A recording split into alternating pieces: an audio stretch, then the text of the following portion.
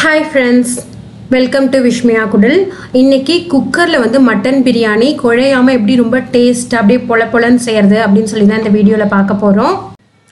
First மட்டனை வந்து நல்லா வாஷ் பண்ணிட்டு அதுல வந்து இஞ்சி பூண்டு விழுது அப்புறம் மஞ்சத்தூள் ரெண்டுமே போட்டு ஒரு 4 விசில் அந்த மட்டனுக்கு தகுந்த மாதிரி இல்ல உங்களோட குக்கர் வந்து எப்படி வேகுமோ அதுக்கு தகுந்த மாதிரி 4 விசிலோ 3 விசிலோ போட்டு வேக வச்சு நம்ம எடுத்துக்க போறோம்.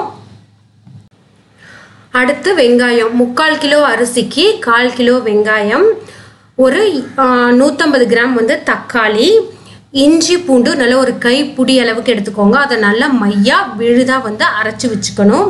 அப்புறம் ஒரு கைப்பிடி அளவுக்கு வந்து கொத்தமல்லி ஒரு கைப்பிடி அளவுக்கு கருவேப்பிலை 2 கைப்பிடி அளவுக்கு வந்து புதினா மட்டும் நம்ம ஃபர்ஸ்ட் வதக்குறப்போ ஒரு தடவை போடுவோம். அதுக்கப்புறமா குக்கரை வந்து ஓப்பன் பண்ணதுக்கு அப்புறமா ஒரு தடவை போடுவோம். அதனால தான் வந்து புதினா 2 கைப்பிடி அளவுக்கு. அடுத்தது மிளகு ஜீரகம் தேங்காய் இதை வந்து நல்லா அரைச்சி விழுதா எடுத்து அதையும் நம்ம வச்சுக்கணும். அடுத்து தேவையான பொருள்ல நெய் பாதி எண்ணெய் பாதி ஊற்றி வச்சிருக்கேன். பட்டை வகைகளை வந்து அதில் போட்டுக்கிறேன். இலை அப்புறம் வந்து அந்த கிராம்பு அன்னாசி மொக்கு அதெல்லாம் போட்டு 2 பச்சை மிளகாயும் வந்து அதுலேயே நான் போட்டுடுறேன். இது எல்லாமே வந்து நல்லா பொரியட்டும். பொரிஞ்சதுக்கு அப்புறமா நம்ம வந்து நீல வாக்கில் வந்து வெங்காயம் கட் பண்ணி வச்சுருப்போம். அந்த வெங்காயத்தையும் போட்டு நல்லா உங்களுக்கு கண்ணாடி மாதிரி ஆகிற அளவுக்கு நம்ம வந்து நல்லா வதக்கிக்க போகிறோம். இப்போ வெங்காயம் வந்து உங்களுக்கு வதங்கிடுச்சு. ஸோ இப்போ வந்து நம்ம என்ன பண்ண போறோம்னா இஞ்சி பூண்டு விழுது பார்த்தீங்களா நான் எவ்வளோ போடுறேன் ஒரு கரண்டி ஃபுல்லும் போடுறேன். அப்போ தான் பிரியாணி வந்து நல்ல ஒரு மணத்தோடு இருக்கும். அதனால நம்ம வந்து ஒரு கைப்பிடி அளவுக்கு வந்து இஞ்சி பூண்டை வந்து எடுத்து அரைச்சி வச்சுருந்தோம். அதையும் இதில் போட்டுட்டு நல்லா அதோட பச்சை வாசம் போகிற அளவுக்கு நம்ம இப்போ வதக்கிக்கிறோம். ஸோ ஒரு கைப்பிடி அளவுக்கு நம்ம வந்து புதினா இலையை இப்பயே போட்டு நல்லா வதக்கிக்கிறோம். புதினாவோட சேர்த்து பச்சை மிளகாயை நல்லா அரைச்சி போடுறப்ப இன்னும் நல்லாயிருக்கும். பட் இன்னைக்கு வந்து நம்ம சொல்ல போகிறது குழையாமல் செய்கிறது எப்படி அப்படின்னு சொல்கிறதுனால நான் வந்து அப்படியே பிளைனாக போட்டுக்கிறேன். பழக்கம் இருக்கிறவங்களுக்கு அடிக்கடி செஞ்சு பழக்கம் இருக்கிறவங்களுக்கு இந்த மாதிரி புதினாவை அரைச்சி போடுறப்ப தண்ணி வந்து கொஞ்சம் கம்மி பண்ணிப்பாங்க. மேலேயே வந்து தக்காளியும் போட்டு நல்லா வந்து நம்ம இப்போ வதக்கிட போகிறோம்.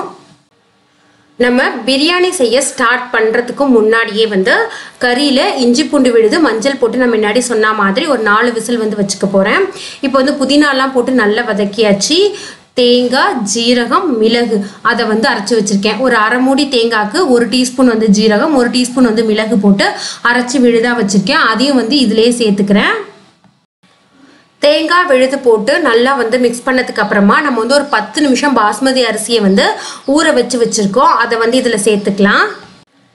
மசாலாவோட அரிசியை நல்லா இந்த மாதிரி பெரட்டி விட்டுக்கோங்க. இல்லைன்னா நமக்கு வெந்ததுக்கு அப்புறமா மசாலா அதிகமாக வந்து அடியில் தங்கிடும்.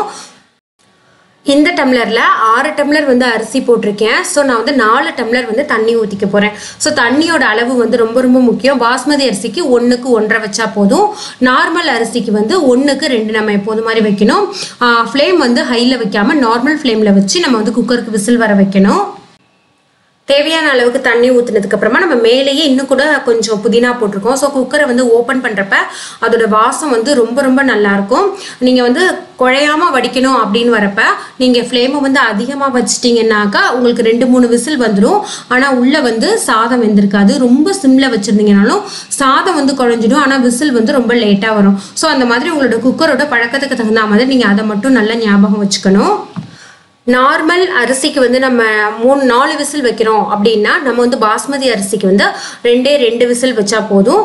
நார்மலான ஃப்ளேமில் வச்சு 2 விசில் வர வச்சிட்டோம்னா ரொம்ப பொலன்னு சூப்பராக வந்து நமக்கு பிரியாணி வெந்து கிடைக்கும்.